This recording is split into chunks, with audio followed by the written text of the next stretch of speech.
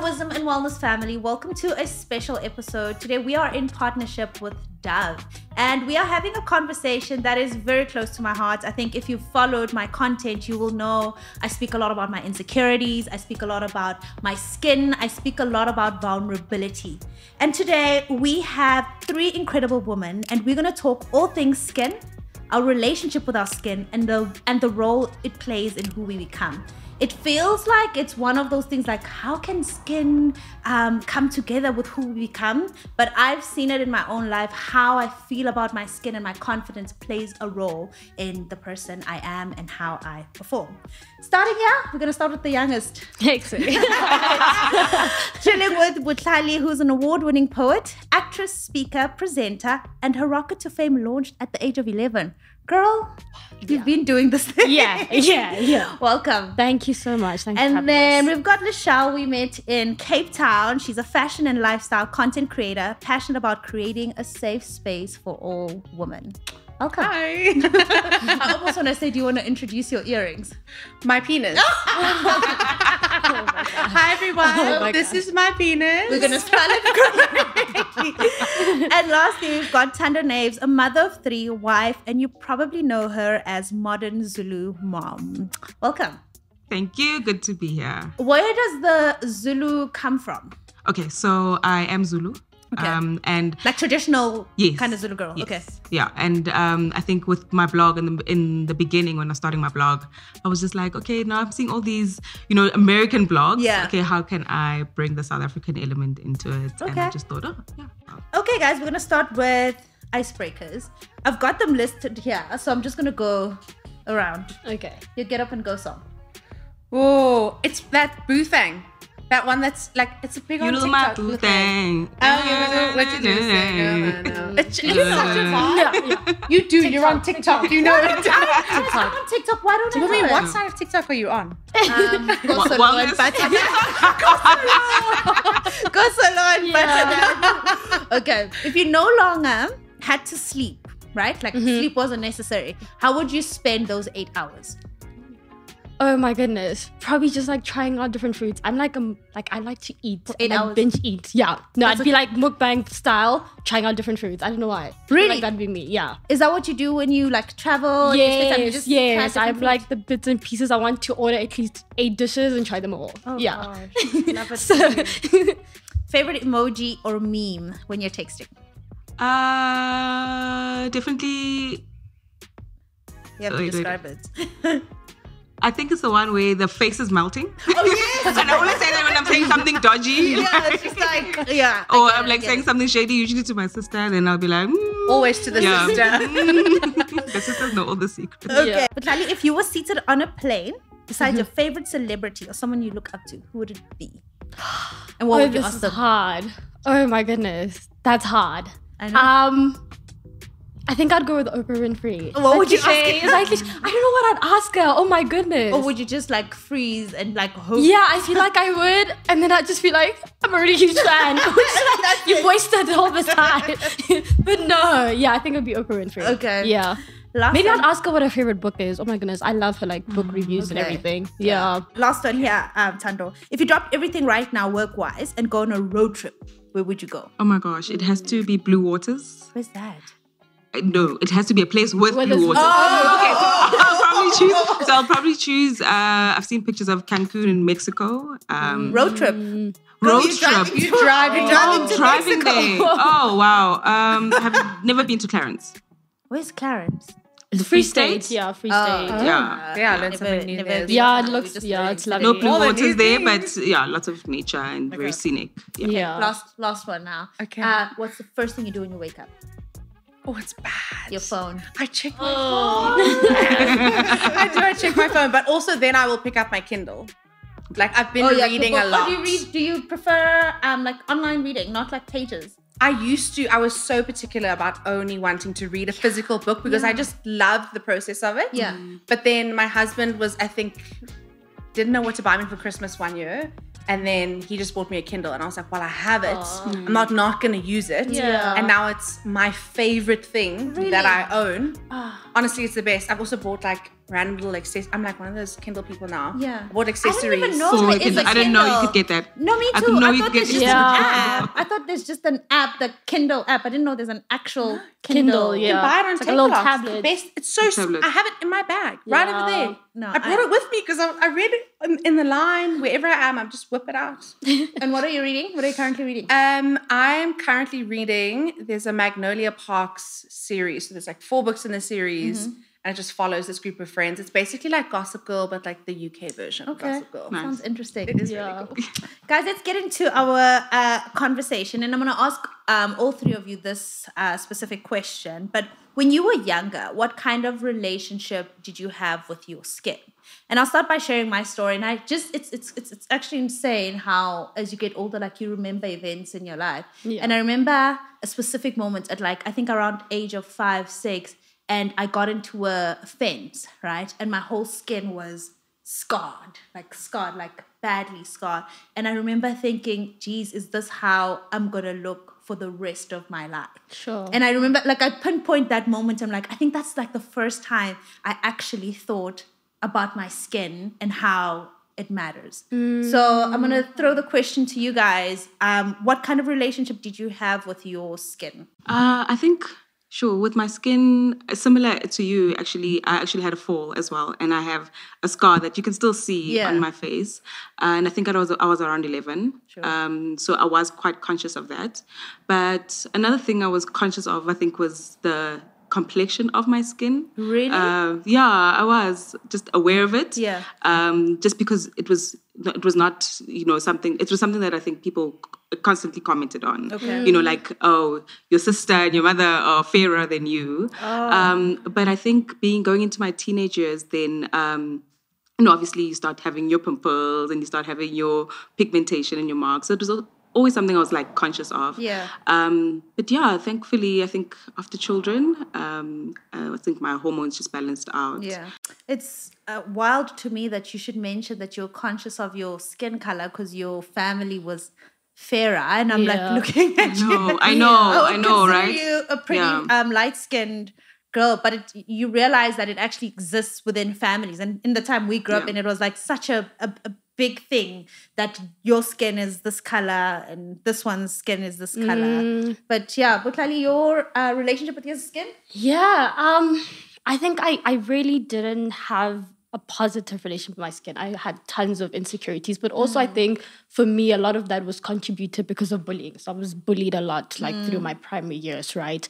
And I think similar to you, then teenagehood really for me is where I was fully conscious because I used to be a dancer. So most of the time when I leotards because it's ballet and this, and then I started to have stretch marks and my skin was breaking out and everything. And that's when I'd even pick on my skin, like physically, So yeah, I think growing up, primary and teenage years was not the best relationship. Sure. And then a lot of the work happened then going into like later high school and varsity years. When you think of your time, like even growing up, do you think of it as it was such a sad time of my life? Or are you able to say, actually, I had a great childhood outside of the bullying and all of that? Or is your whole life kind of attached to, well, I was just bullied and I was not confident in my skin? Sure, that's a really good question. I think the thing for me is I almost put everything into sections, right? I was like, I don't think I'm the prettiest girl and I don't feel beautiful, but I'm smart and I'm talented. So these are fine. Like I'm okay with not being beautiful, which I think no child should have to feel like that. Sure. But I think it didn't fully then affect my confidence because I was like, at least I'm getting great grades, and at least I think I'm really good at like my talents and my gifts and everything else. So yeah, I think it was It's so crazy that you should say that. I remember even at the Dove, at the self-confidence event that we had with Dove, and a girl stood up and I think she said something like that I might not be the most beautiful girl, but I at least know I'm smart. And it's like, that shouldn't be a thing. Like no one, so sad. It's so sad that anyone should have to feel like, I know I'm not pretty, But it's And it's normally an external source, right? It's not necessarily something your parents tell you or it's something you tell yourself. It's mostly someone else has said something. And then you just start believing it that, okay, it means I'm not the pretty girl, and that's fine. Fit in here. And the harsh reality is it could be a random little kid at school and it's something that just sticks with you. And like your brain then continues to tell you that, even though it's like one random little kid at school in primary school that you're still carrying with you your whole life. Late 30s. It becomes an 30s. identity. Yeah. And your relationship with your skin? I mean, it was an interesting one. I started out when I was a baby, I was covered in eczema. I was a cute baby once the eczema moved itself off me to a certain extent. But there's this photo of myself and my cousin because we were born in the same month. And I was just covered in these red dots everywhere, which not a great start, but we've moved on from there. I mean, I still have eczema on my hands, but it's definitely more manageable. And then similarly, the race thing comes in for me because my dad is colored and my mom is white.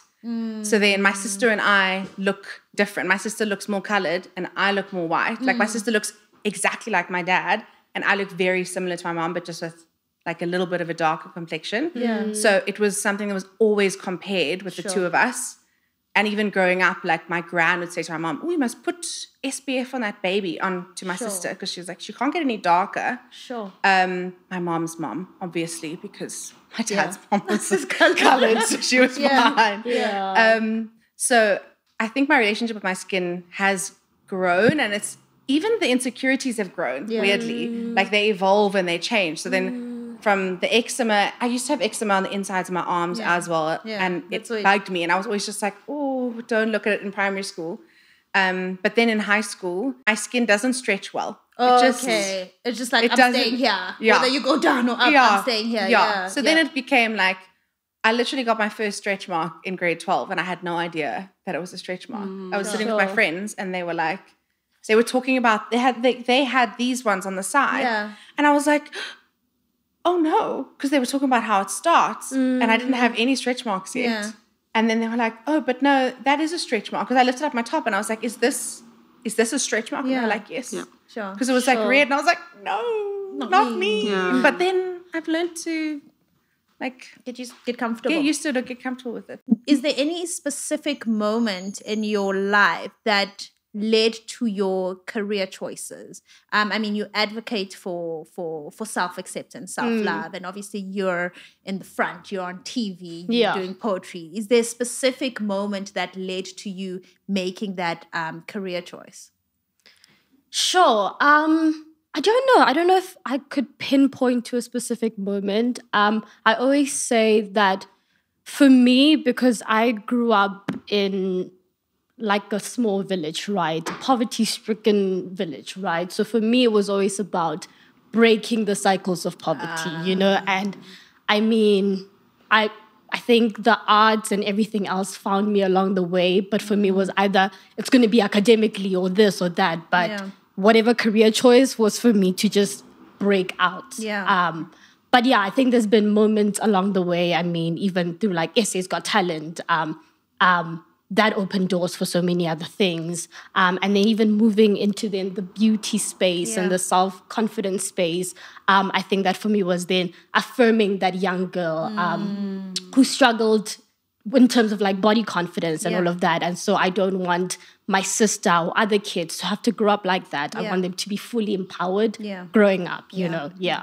Just to piggyback on that, when did you realize that you are living in poverty and to make that almost a thing of, okay, I have to break out of this because this is my circumstance? And I think as kids, you don't realize you're just this is what we have, this is life. It always amazes me, right? I'm the younger, I mean, I think I'm still pretty smart, but I think the younger self was so smart. I was I feel like I was a bit, that young girl was really, really smart, right? I mean, the entire community, we grew up at my grandmother's house where it's aunts and uncles and this and that, and no one's working. The only source of income was then my grandmother and the pension, right? So from the meals you were having to the schools and everything else, right? But I think also my mom was a big inspiration, right?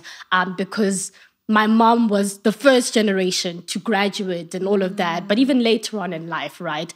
So I think my surroundings, and then for me, I was always a big dreamer, like from a young age. Like I lived in my head and I would like imagine, and the reference points obviously used to be the people that like I would read about, or the people on television. I'm like, oh my goodness. Yeah. Like, this is life. Yeah. Like you're watching Top Billing and you're like, this is the house that I want to live in, right? Sure. So from the young age, I was just always dreaming. And then literally from early as in primary school, I was already looking at like scholarships. I knew about scholarships. Sure. I was like, Mom, we need to look into this. Let's look for schools in Joburg, because Joburg was the big thing. I mean, you come from a small town, you want to go to Joburg, right?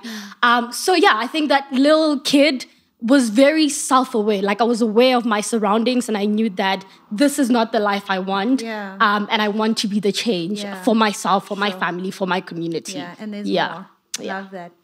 Thando, you're a mom of 3, and I've experienced 2 pregnancies. One was very traumatic. For me, like my skin was such a huge issue. I remember my whole career taking off at a time where I was physically changing. And for the first time in my life, I identified as ugly. Like I never thought I'm an ugly girl or anything. I was always very, very confident. My parents were very affirming and my environment was affirming. And then my first pregnancy, everything changed. And now I'm in front of the camera. And so I want to know, how have your pregnancies been and how did they affect your self-esteem and the changes in your skin, from facially to even just the stretches, your breasts changing, all of those changes? How did it affect you and how did you deal? So I fell pregnant with my first child when I was 21. Yeah. And with that journey, I felt it came with a bit of shame. It came with a lot of shame. A lot of shame. Although I'd finished university and I was working, I was still young. I was unmarried. So for a lot of that part of pregnancy, when I see my skin changes, when I see my body changing, I felt like I couldn't really go to anyone, to talk about it and say, can I expect this? Is this normal? How do you deal with this? So I think for the first pregnancy, I was very much dealing with everything by myself. Sure. And I remember still after having my first baby, and noticing like how my stomach changed, so my color of my skin was very dark. Yeah. Right? And I kept scrubbing and Really? No, I was like scrubbing, thinking like maybe they put something on my tummy. I didn't have the information. Bearing in mind that this was 2008. Yeah. But I didn't really have enough information. That actually was the inspiration for my blog, to say, let me start having these conversations to tell women that, these are some of the things that you can expect. Yeah. But like my body didn't change that much after my first child. Yeah. With my second child, my body and my skin stretched the most. Yeah. I carried quite big for my daughter. And I have this abdominal separation. One thing about daughters. They will come in. Yeah. And my abdominal stretch. So even for a long time afterwards, still looking pregnant, with your skin still looking stretched, having more and more stretch marks because I, gained more weight. But I think I was at a place in my life where I was a bit more confident. And slowly, even online, started, sharing pictures of my stretch marks. To say, this is what motherhood looks like. Yeah, this is the real. Because for some reason, people just don't expect mothers to change. You go through this whole journey of bringing life, but we expect it to look, to feel, to be the exact same way that we were before. You've just gone through this whole transformational journey. Sure. There's still things that you wish, I wish I could change this, I wish I could do that. But I think overall, the acceptance of the body, I always think, okay, how would I want my daughter to feel about her body? Yeah. How would I want her to feel about herself, and trying to be that example. Yeah. But it doesn't mean that I don't feel certain things, at certain times. But really, I think my skin is just ebbed, flowed, stretched so much, and it's still it's just constant work, and it's part of the self-love journey, right? That you just have to each and every day affirm yourself, and just accept who you are. I also think part of the journey now, I'm starting to think, is not to get to a place where you love everything. Because I feel like at some point, that was the goal. Like, you need to get to a place where you just love everything and everything's perfect. And I think that in itself is flawed because It's not realistic. It's not realistic. There's going to be things that we're just not happy about, and that should be normalized. It doesn't change your self-perception or your self-confidence. It's just, I wish I had better toes. I just wish I had better fingers. Yeah. Is it going to affect my whole day? No, but it's just the truth of how I feel right now. Now, Lachelle, you champion body positivity, right? And do you recall that moment when you realized that, oh, actually, I'm making an impact? This is an actual thing. Like when you started out, were you going for, I'm going to show body positivity, or you got to a point where you said, you know what, this is me, and take it as it is, and then you just realize that, oh, okay, this is actually important? I definitely didn't go into it expecting that this is where my content would go, what I would be sharing online. I started out doing beauty and like makeup content, and then it's just evolved from there. And my content is now just an extension of me. It's just sharing my personality and my life and everything else with a portion of the world. Yeah. A little bit of the world. I didn't go into it already confident in my body. I was sharing little things. So I hated going to the beach for so long because I didn't like the sand, but mostly deep down when I reflected on it, it was more just I didn't like how I felt at the beach. I felt like people were looking at me, or I wasn't the skinniest person or the most beautiful person, or my skin didn't look quite as smooth as that person's. But then I realized that I just loved being in the ocean. And so I started sharing that, not thinking that it was going to be this like body positive activism thing. Yeah. It was just me like actually learning to love certain parts of myself or accept certain parts of myself. It wasn't love at that point. Yeah. And I didn't even think, because I wasn't following any body positive people. Sure. Like not one. So all you're just seeing is people who look the way you're supposedly my aspirational body. When in reality, I'm never going to have legs like Naomi Campbell. Yeah. Ever. They're so short. Like, this is what I've got to work with, you know? And I was just learning to figure out my body and like accept certain things. And then people would send me a message and be like, oh, it's so nice to see someone that looks like me in a costume at the beach, just living their life and being happy. Yeah. And initially I hated it because it felt, as much as they were seeing themselves in me, I felt like it was a negative because I wanted someone skinny to be like, you look like me. But like, listen, that was not going to happen. Yeah. It was not going to happen. And I worked so hard in my teens to be like skinny. But it's not my build. You spoke about you spent most of your high school trying to be skinny. So I can imagine you had a thing with diet culture, right? And how is that now? Because I feel like we try to tell stories of, oh, I've overcome now and now I'm just happy and I'm not conscious. But are you there yet? Or do you still find yourself in moments where you feel like, actually, maybe it's time now. Let's try change this body again. Or are you like, where are you at? I don't think there's a destination of like there. Yeah. Do you know what I mean? I don't think there's that end destination of I love everything about my body and about my life and about my personality. I think we're always evolving and changing, and that's the goal for me. Yeah. But to answer your question, I think I'm currently in the phase where I'm like, I can learn to love my body and embrace my body, but still look after it. Yes. Still be healthy, still exercise, still feel comfortable in spaces like the gym. Because for so long I would just avoid the gym because I didn't see people that look like me, because people online will be like, not to me, because I have a great audience. They're so nice. They would write in comments of like plus size women in the comments be like, you need to go to the gym. But then when someone is in the gym, they're like, oh, you're too fat to be at the gym. And you're like, okay, so where should I go? Should I go? Should I not go? Like, how do I not fix this problem? Because it's not a problem that needs to be fixed. It's just, I want to find the healthiest version of myself, healthy mentally and physically. Because sometimes striving for that perfect physical, like optimized version of yourself means that you're neglecting the mental side of things. Yeah.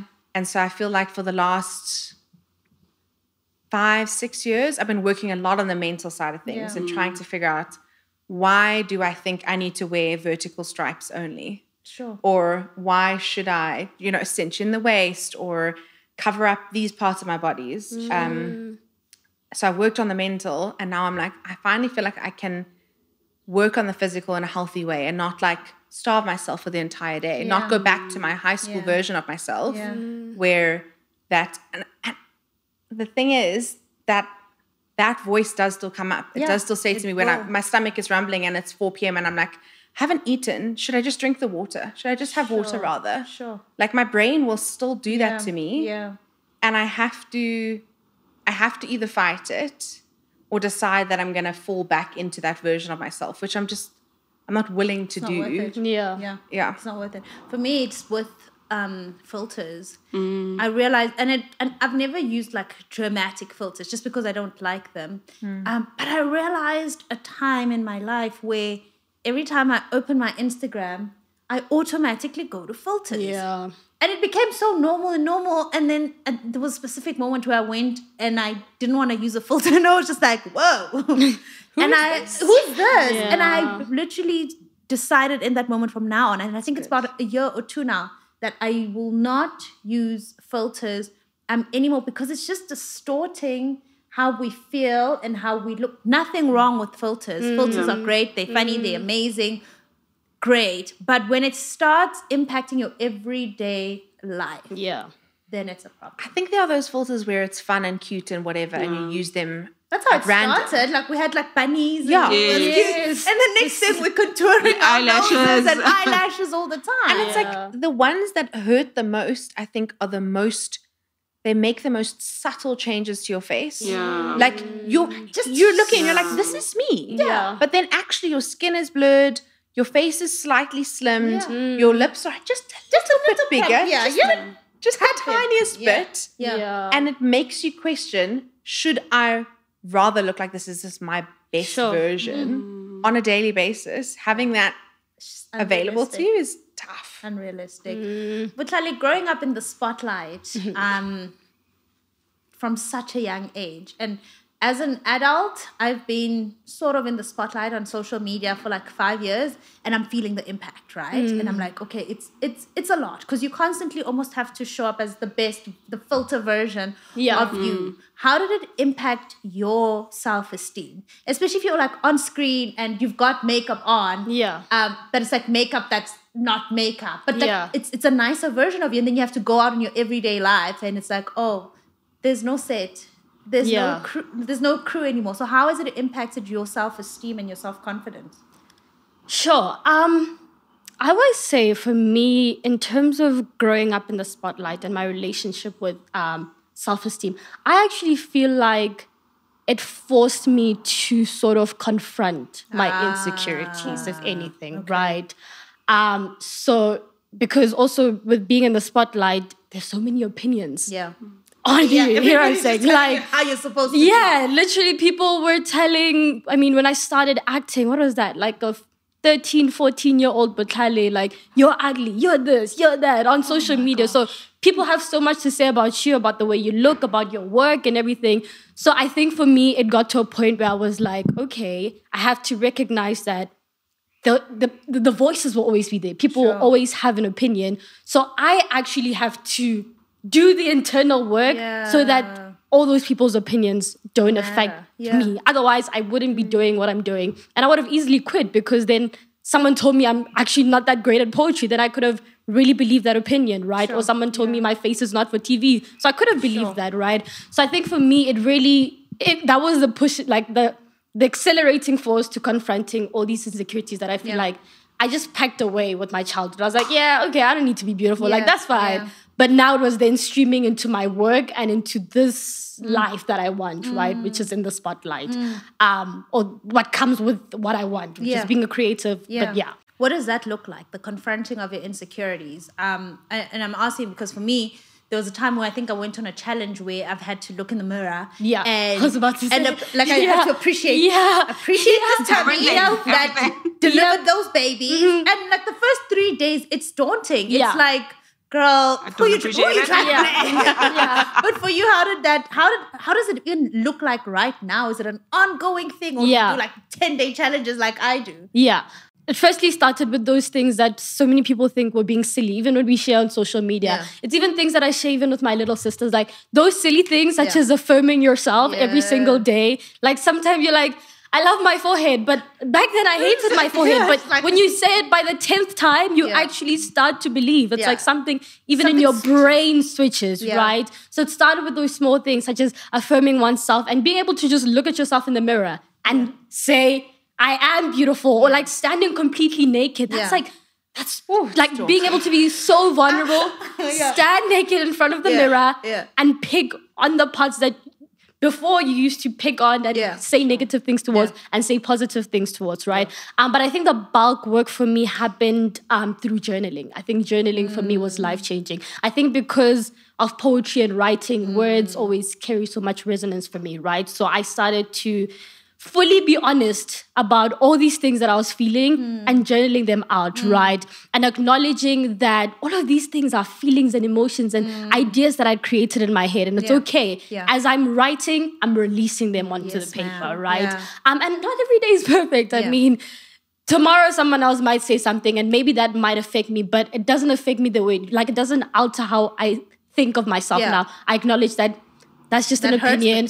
And the emotion I feel is sad, but tomorrow's a different day type thing, you know what I'm saying? And I can easily disregard that because I've created a strong foundation of self and knowing myself and my own identity. I love that. So but those small little things, like find the things that work for you. Some people do it through like, I had a friend who listened to like music that was related to like just like positivity and everything, and just because it's all of these things that you consume, all of these, if you have to cut out social media, then do that as well, right? Because it's all here, it's all mental. I in the beginning of the year I had picked up a bit of weight, and I pick up my weight like in my upper body, right?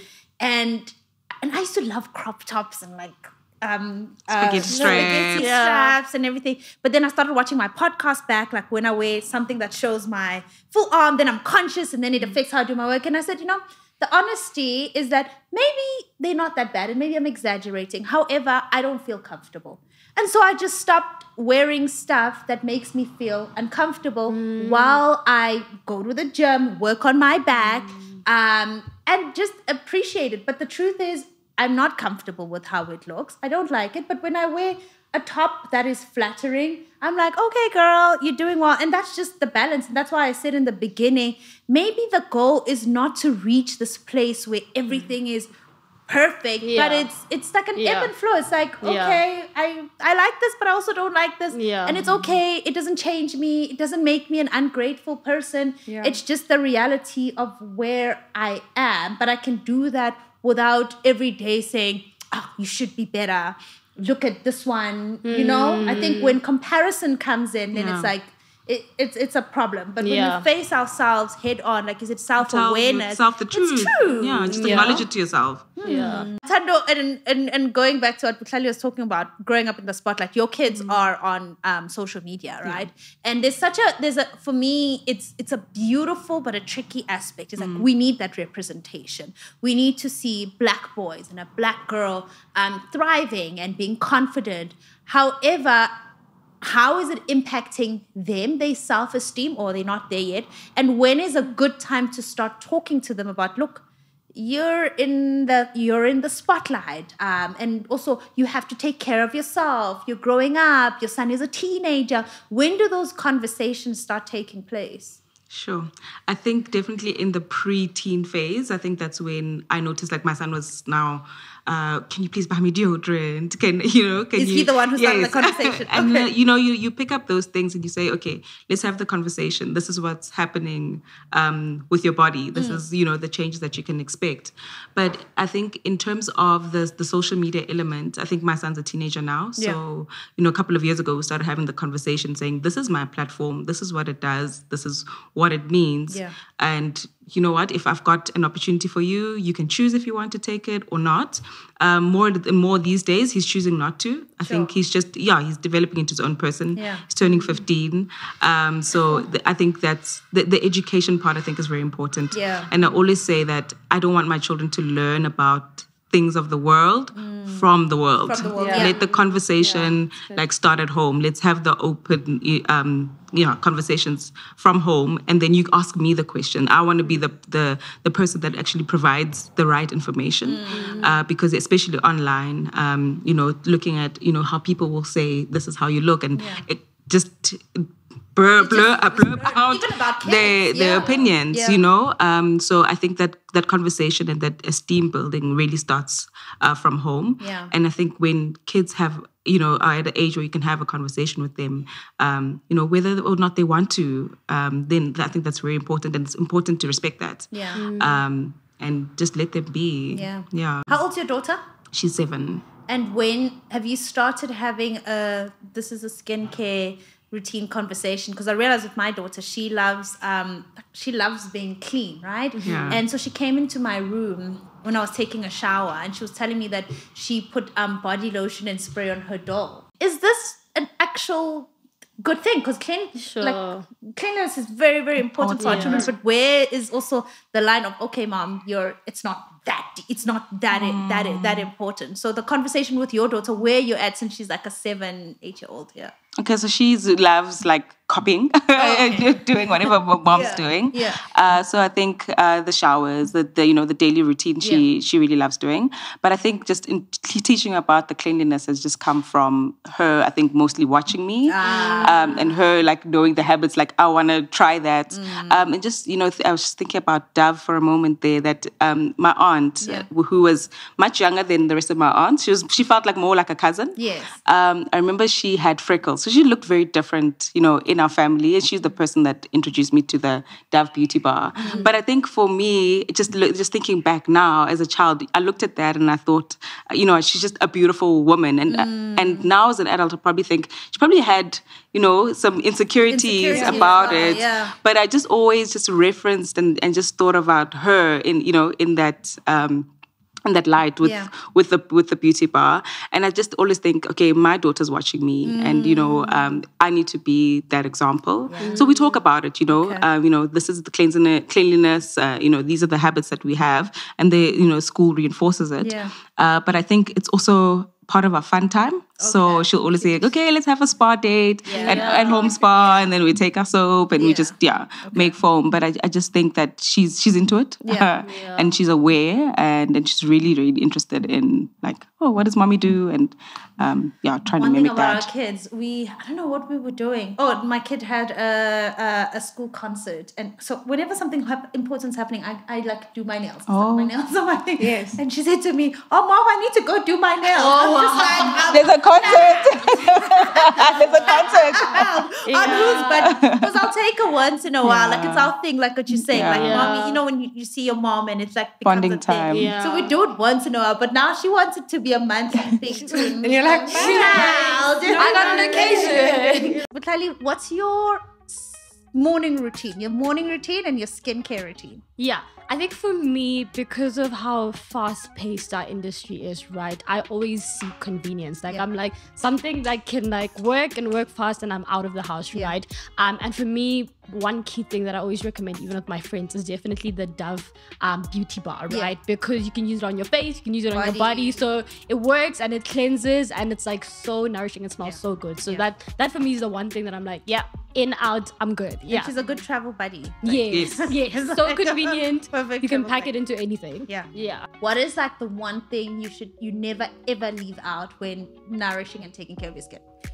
One thing I never leave out is cleansing my skin, because I feel like it's when you're a mom or you're busy, it's the first thing that you don't do, because you're I'm lazy. I just want to lie down and wash my face. So that's number one. But even just in the shower, same thing, a good body wash that makes me feel a specific way. I love what you said about having a different scent Yeah, for every different feelings. every feeling that you need, Yeah. because we have enough. Yeah. There's so many to choose from. Yeah. But mine is 100% like my top tip for myself, and specifically my body care, because I'm like a reptile dry. Like very dry. Yeah, That's one thing my dad passed down. Didn't Yeah. pass down the pigmentation, but he passed down the dry The skin. dry skin, yeah. So my husband doesn't understand it, but I'm moisturized all the time. Yeah. And I mean, it works. My Yeah. skin is Your skin smooth looks and beautiful. amazing. My mom even is like, every time she touches me, she's like, Girl, skin is so soft. nice. Yeah. But moisturizing, making sure that my skin is nourished, Yeah. so that it can stretch or Do what it grow needs to or do. get smaller, whatever it does. Yeah. It's nourished, so it can do that. Love that. We're going to go to our wall of wisdom, and each of you are going to answer this question. Okay, so you're going to give me a podcast you recommend, a book you recommend, and an Instagram account that you recommend. Oh, excellent. Okay. So many. Okay. A podcast I recommend is Wisdom and Wellness. Come on, you're not allowed to recommend. I think another one that I love Joyce Meyer. Joyce Meyer, yeah. Love her. And then a book. Book. That is so hard. Oh my goodness, I read tons of books. Love it. What a flex. But I think The Alchemist. I don't know. Yes. There's something there. Like, The Alchemist. yeah, I think everyone has to read it. Yeah. Just once. at But the least. timing Like, matters. It matters when you read it. Yeah. Yeah. Sometimes Yeah. you're just not ready for Yeah. it, but you should read it. Yeah. I think. Yeah. And then an Instagram account. Yeah. That's so tricky. Oh my goodness. That you enjoy, that just makes you feel like, oh, gives you the Yeah, sunshine. I love Dine with Neil. Dine with Cooking. Neil. Yeah, Okay, I love her cooking. cooking. Yeah, you love your videos. food. I love food. I do. Okay. Yeah, so I think Dine with Neil. Love it. Yeah. Thando? I have to think about the Instagram one. Okay. But yeah, I think my explore page is full of more your wellness kind of quotes. I think that I really enjoy that. Yeah. A book I'd recommend, Awakened by Nonkululeko Kopoto. The book is going to be very hard. Okay. I'm in my mind, I'm flicking through all my Kindle books. But I recently read a book. You'll have to put it somewhere. Okay. I don't know where. Yeah. Somewhere. I'll send it to you afterwards because I don't know the name. But it was about a woman who is child-free and happy with the decision. Sure. Because it was in a phase where I was trying to figure it out, and it was just interesting to see it from like in a fictional character. That she's actually happy with the decision. And a podcast is probably Brené Brown's podcast, because I have hugely had to learn how to be vulnerable and be okay with vulnerability, and to teach the people around me how to do it as well. Sure. In a positive, non-manipulative way. Yeah. Sure. Because you can use vulnerability As a to manipulate. Yeah. Yeah. What was the last one? Book? Instagram. Instagram. Account. Yeah. Yeah. The butternut. Sorry. What? That's TikTok. Oh, the bio. It's, I mean, Is it on it's Instagram gonna as well? fade. No, Okay. no, that wasn't my answer. Oh, okay.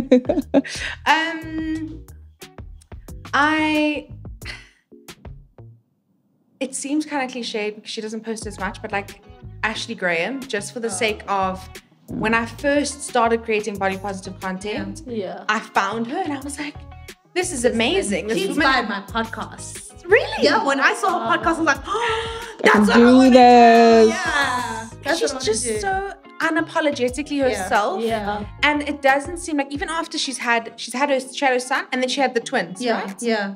I think it was, I think so, somewhere. Yeah.